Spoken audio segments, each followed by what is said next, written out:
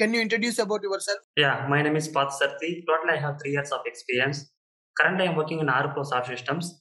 And in these 3 years of experience, I got a chance to work with Microservices and Spring Boot and Java 1.8 features and MySQL. And at the same time, Spring Security and Spring Cloud also. I have a hands-on experience with Java 1.8 features. And also I have a good experience with microservices, architecture, design patterns, and in Spring Security also I have good experience with OAuth implementation and JWT implementations. These are the experience I have in these 3 years.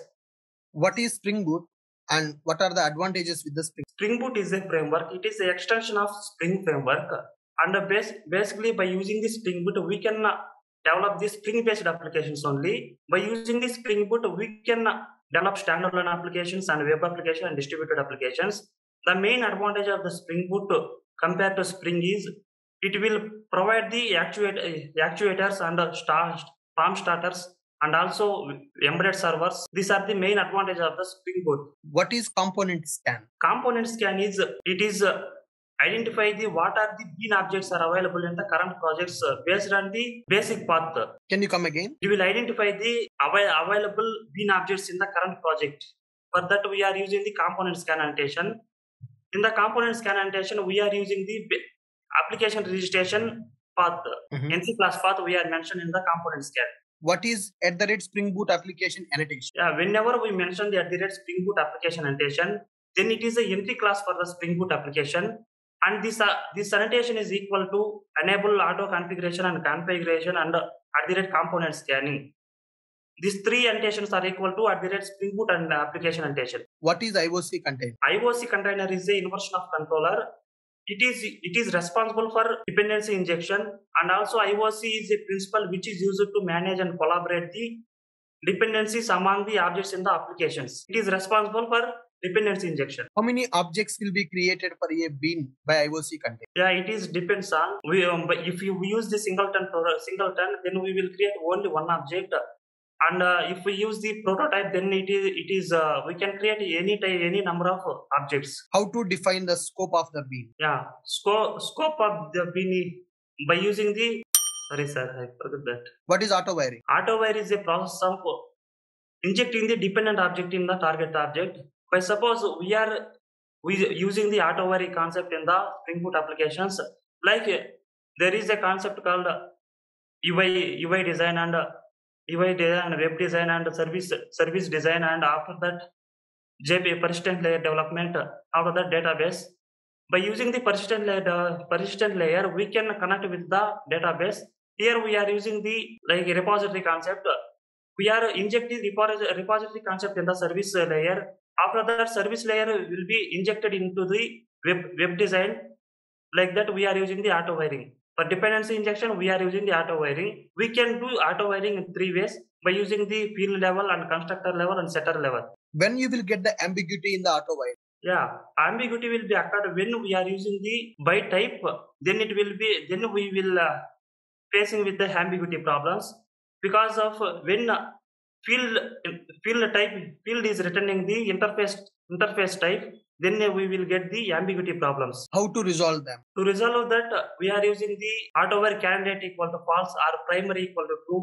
Based on we can use any one of them. What is runner in the Spring? Runner means whenever we want to execute our logic only once, when our Spring Boot application is started, then we are using the runner concepts.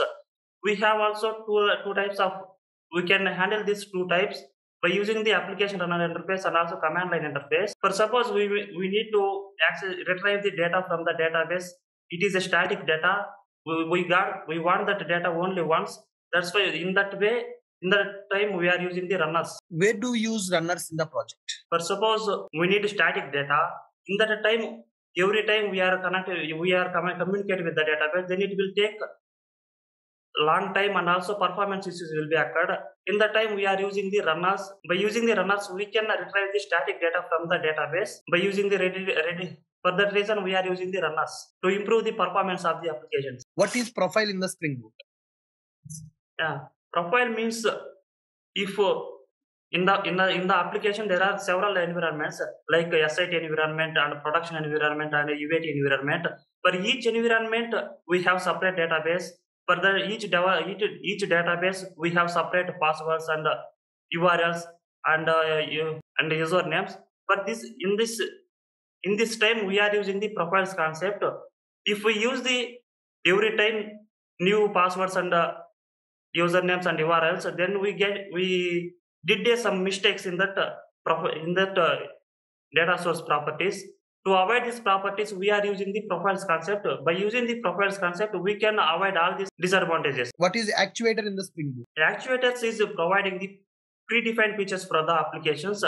Like by using the actuators, we can know about the project application status, application URL patterns, and also how many fields are created, and what is the thread dump and what is the heap dump. Like that, we can identify what is the application status. For that, we are using the actuators. Can you tell me actuator endpoints? Yeah, actuator endpoints, shutdown, and what is the difference between CRUD repository and JPA repository? These two are available in the data JPA framework. CRUD repository is basically used to retrieve the data. If you want to perform the CRUD operations, then we are go for a CRUD repository. If you want to starting and pagination and query by example, for this we are implementing the JPA repository. Can I execute find by methods by using CRUD repository? Find by methods. Yes, sir. What is the purpose of find by methods? Find by method means in the CRUD repository, if you want to access the data, then we are using the primary key. By using the find by methods, we can retrieve the data based on the primary key, and based on the condition, we can retrieve the data. In the find by method means the method name is very important. Based on the method name only, JPA will create the appropriate SQL query. Can I insert a record by using find by method? Can I insert a record using find by method? No, it's not possible, sir. Because of find by method, by using the find by methods, we can retrieve the data. How to execute custom queries in the JPA? SQL queries we can execute, and also by using the SQL queries also we can execute, sir. Yeah. I want to execute a custom HQL query using JPA. How to do that? By using the @query annotation, we can create the HQL query. Then JPA will execute that, sir. Can you explain Spring MVC architecture? In the Spring MVC architecture, we have some components. Those are dispatcher servlet and handler mapper and controller and view resolver and view. And dispatcher servlet is a front controller, and it is responsible for post processing and pre-processing. And whenever user send a request to the application, then the dispatcher servlet will get that request and pre-process that. After that, it will send that request to the handler mapper. Then handler mapper will identify the controller appropriate to that request and return that controller to the dispatcher servlet. And dispatcher servlet will send that request to the appropriate controller. Then controller will return the model and view object, and model and view object to the dispatcher servlet. Then dispatcher servlet send that information to view resolver. Then view resolver will identify the file location and file type and return to the dispatcher servlet. And dispatcher servlet give that information to the view, and view rendering that information in the file. This is the process of MVC architecture, sir. Okay. What is the difference between controller and REST controller? Yeah, controller is returning the web page, like view file it will return, because of directly end user can communicate with the application. End user can easily understand if controller will return the view file. For that wise, controller return the view file. In the place of REST controller is equal to response body and also controller. Here REST controller will return the direct message. We are using the REST control concept in the REST API developments. Can I return the response from the controller directly instead of returning the view page? Can I return response from the controller? Yes, we can return, sir. How? By using the response body, we can return. What is the difference between response body and request body? Response body is whenever we want to return the direct message to the clients, then we are using the response body. Request body is whenever we sending request to the server, then in the HTTP request body, we have a response body. It means suppose we have sent the input data to the server, then in the URL, then we are By using the response request body, we can take that input, sir. What is the difference between path parameter and query parameter? Both are used in the HTTP GET request only. It means if you want to retrieve the data from the database, then we are using the GET request based on the primary keys. GET request does not contain the request body. That's why we are using the path parameters and query parameters. In the path parameters, we are using in the middle of the URL, but in the query parameter we can use in the end of the in the end of the URL. By using the path variable, we can identify the path parameter, and also by using the query parameter, we can identify the query parameters. Suppose I have a get request method. In that method, I have written the logic to insert a record into database table. What will happen? Sorry, sir. Repeat once again. I have a REST controller. In that, I Okay. have a method. That method is mapped to HTTP GET request. Okay. In general, GET request is used to get the data. But in that method, I have written the logic to insert a record into database table. What will happen? It's not possible, sir. Are you sure? Yes, sir. How you develop the client application to access a REST API? Client application, by using the Swagger documentation, we can develop the client application, and also by using the REST template and also PN clients and web clients, we can communicate with the server applications. Okay, what is web client? Yeah, web client is an interface. We can, if you want to use the web client, then we have to give the starter like a web flex starter.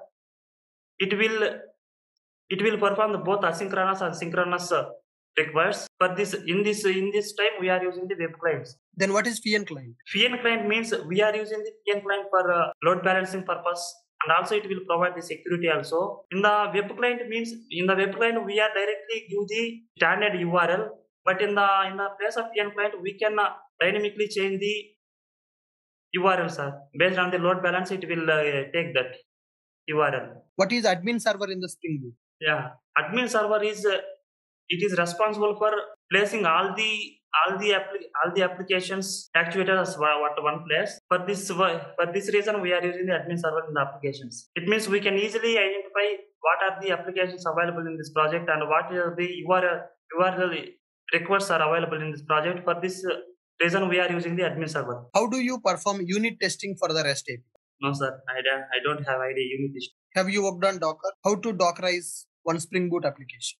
First, we have to create image. After that, we have to create a container by using that image, and we will run that container. Then we will create, sir. Can you tell me the Docker commands that you have used? Yeah, copy and CMD and. I'm asking Docker commands. Sorry, sir. I forgot that. Actually, I learned, but I forgot. How to implement logging in the Spring Boot? Yeah, by using the log4j, we can implement the logging. It will store the method application execution information.